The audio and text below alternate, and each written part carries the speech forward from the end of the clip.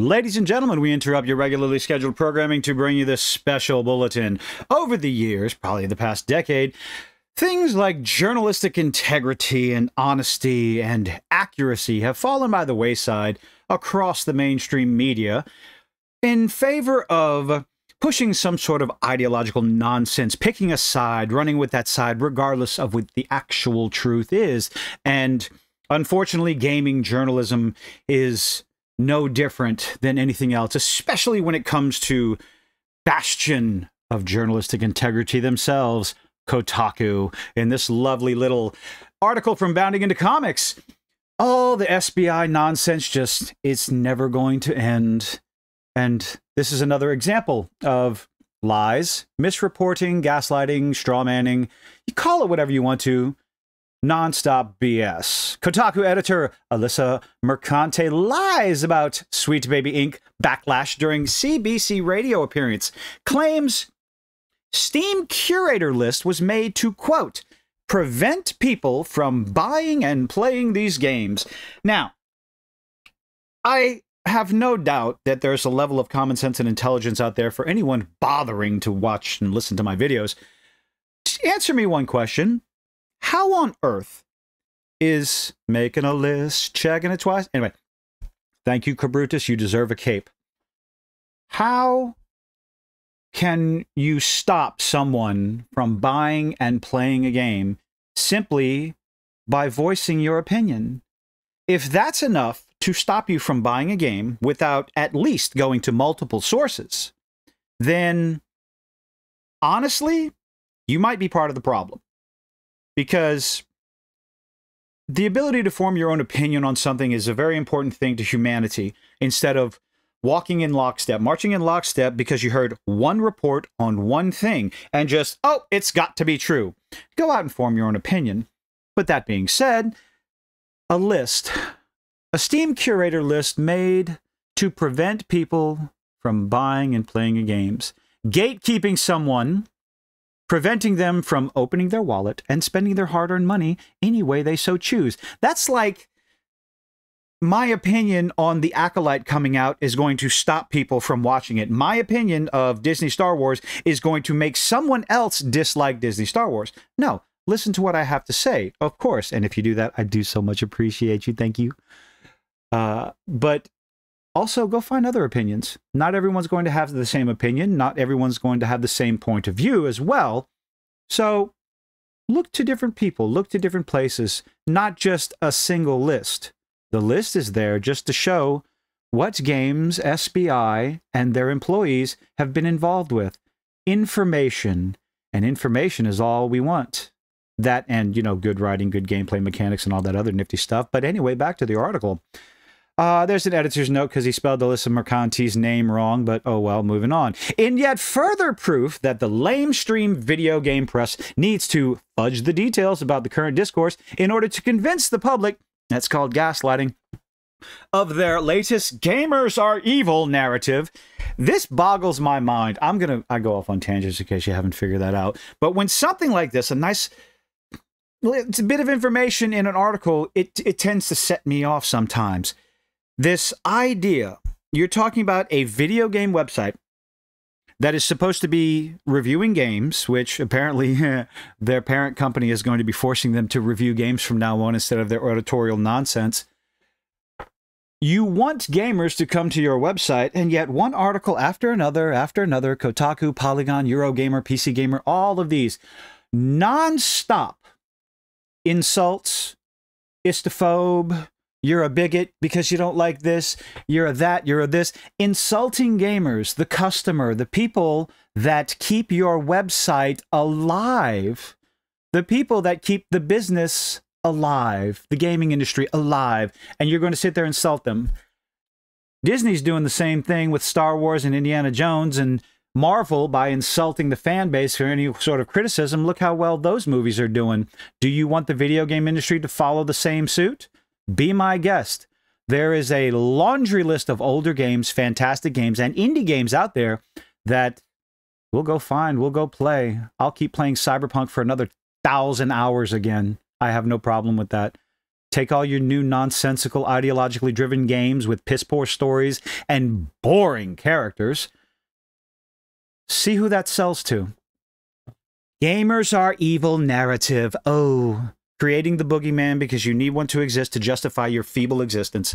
A recent appearance on Canadian Public Radio saw Kotaku editor Alyssa Mercante claim that the purpose of Sweet Baby Inc. detected, because she knows, even though the guy that made it is one single Brazilian who was upset about the state of the gaming industry, much like all of us are.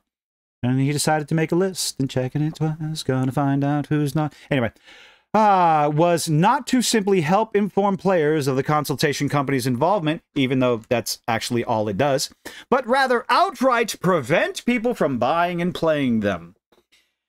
Again, help me out. I should just start saying, help me out, chat, because I did it with 2 videos. Why not make it a 3rd one? Help me out. Put in the comments.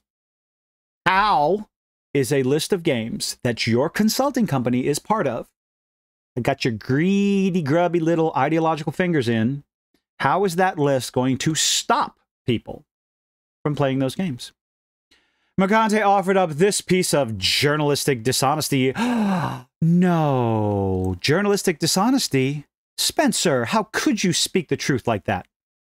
During a guest appearance on the March 19th episode, because I can't read, of the Canadian Broadcast Corporation's The Current with Matt Galloway podcast, amidst a larger conversation in which she provided her read of the ongoing backlash against Sweet Baby Inc., a full transcript of which has thankfully been provided by the CBC themselves. Mercante was asked by the show's eponymous host if she could explain just why the company's critics took issue with their operations. Oh my goodness, I'm going to hide that quote. I don't want to read it yet.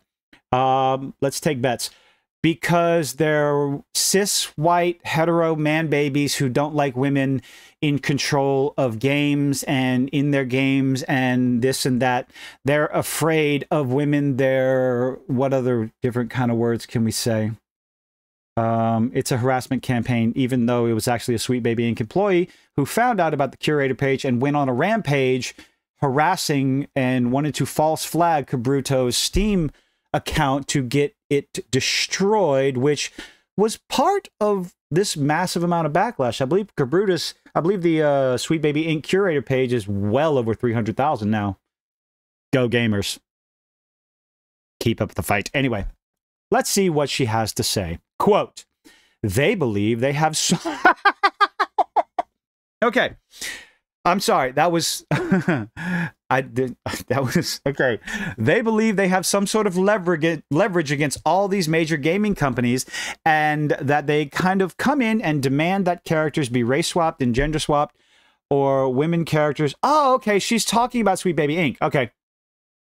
So gamers believe... Oh, God. Okay. If you're going to use pronouns when you're talking, you need context. You need the name in the sentence before. Get your listeners, your reader, or whatever, your viewer, to understand what these pronouns, who these pronouns are referring to, instead of getting them to figure it out. So let's explain her lovely they pronouns. I'm not talking about her pronouns. I'm talking about the actual legitimate use of pronouns. They, as in gamers, believe they, as in Sweet Baby Inc., have some sort of leverage against all these major gaming companies, and that they kind of come in and demand that characters be race swapped, because they do, or gender swapped, because they do, or women characters are made more masculine, or masculine characters are made weaker. But in reality... reality. I don't think you know what reality is. Sweet Baby Inc. is a development company that's a contractor, so they don't really have any leverage against any large video game companies. If you want to go back to the numerous videos, one of which I did, there are plenty of videos out there. Sweet Baby Inc. co-founder, I don't care about her name anymore, said, if the developer is not interested in your ideas and doing what you want them to do, go to the marketing department and terrify them at the idea of what might happen if they do not agree to do what you want them to do. Now, I'm not one to take things out of context, but you go ahead and make your own decision on what that sounds like to you. In reality, they're a development company that, yes, She is correct. They get invited in, much like Anita Sarkeesian invited herself in with mafia-style tactics with CD Projekt Red in 2019. It would be a shame if something happened to your game based on all the atmosphere and the look. Oh my goodness. Using mafia-style tactics to insert yourself into the company. Yeah, I believe that would happen. Are they doing it? I don't know. Don't have any proof, so it's just speculation. Allegedly, allegedly, allegedly. But once they get in, and yes, these game companies are hiring them in. So, I don't think we should only hold companies like Sweet Baby Inc. responsible for this nonsense. Hold the developer responsible. Hold EA responsible. Hold CD Projekt Red responsible. Hold every single one of the devs, the companies, the publishers responsible for bringing this in. And maybe, just maybe, terrify the devs on what would happen if they do hire these companies, that you're going to close your wallet and take your money elsewhere. I think that's an even better idea. Maybe use the same verbiage as them, but I don't know. They don't force themselves into the game. Okay. It should be noted that while Sweet Baby Inc. may not have any concrete leverage against video game companies, its co-founder and CEO, Kim Belair, has proudly boasted of weaponizing outrage culture. She specifically said, terrify them with the idea, them as in the marketing department, terrify the marketing department with the idea of what might happen if they do not agree to your demands, your ideas. Oh boy. Quote, if you're creative working, wait, what? If you are creative working in AAA, if you're a creative working in AAA, I have to decipher this fucking dialogue, which I did for many years. Put this stuff up to your higher-ups. Ah, yes, this is the quote. And if they don't see the value and what you're asking for when you ask for consultants, when you ask for research, go have a coffee with the marketing team and just terrify them, right there, that's her quote, with the possibility of what's going to happen if they don't give you what you want. That is from a 2021 panel GDC conference, which is going on right now. If you haven't seen the video, 50 developers screaming on the lawn. Can we just do that in private? We all have our nervous breakdowns and scream and yell because we're so frustrated. Do that in private. You're embarrassing yourselves. Let's see, because they have to consider blah, blah, blah. We've heard it already. Let's see. To this end, Galloway would later ask Mercante just why Sweet Baby Inc., out of the many, many such diversity and inclusion-focused consultation companies that offer their services to the industry, to which she would pine, okay, why? What? I guess, why is it Sweet Baby Inc. being singled out right now? Because they fired the first shot trying to shut down a curator page and the man's Steam account with lies and a false reporting campaign. And if there's anything, content creators, YouTubers, gamers, they take offense to that.